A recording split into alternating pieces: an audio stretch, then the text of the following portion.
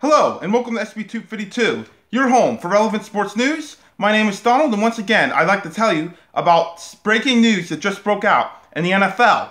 Just a few minutes ago, former All-Pro defensive back Darrelle Revis signed with the Kansas City Chiefs. Now, as of late, the Kansas City Chiefs have been struggling mightily. They've lost the 4 out of the last 5 games, including a loss this weekend to the 2-8 New York Giants.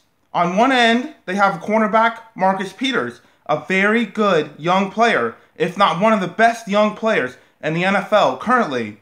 And on the other side at cornerback, they have Terrence Mitchell and Kenneth Aker, who, well, they've both been struggling a lot this season. So bringing in Darrelle Revis, maybe as a mentor, but definitely he's going to play a lot as well for the squad.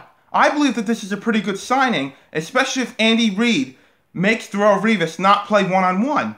Now, I know that Darrelle Revis was one of the worst cornerbacks in the NFL last year, but that's because he was terrible at one-on-one. He's lost a lot of his speed. The speed that has made Darrelle Revis into the man that we once knew as Revis Island. The 7-time Pro Bowler, the 4-time All-Pro, former Super Bowl champion with the New England Patriot cornerback that he was.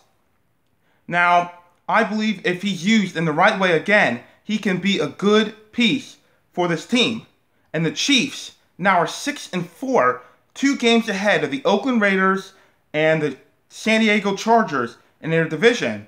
Now, that's a pretty good lead for them right now, but they've got to watch out, especially with the way they've been playing lately. And with another matchup again with the Oakland Raiders in tow, they've really got to watch out because they could fall out of that division and maybe fall into the wild card position. This weekend they play the Bills, which is a good matchup for them, of course, because we all know the Bills have a quarterback controversy right now with Tyrod Taylor being benched, and now all of a sudden they're starting him again.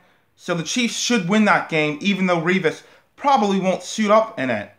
So thank you for joining us with SB252. Again, my name is Donald, and please make sure you like this video and follow us if you like videos like these. Have a good day. And have a good Thanksgiving, by the way, as this is the day before Turkey Day.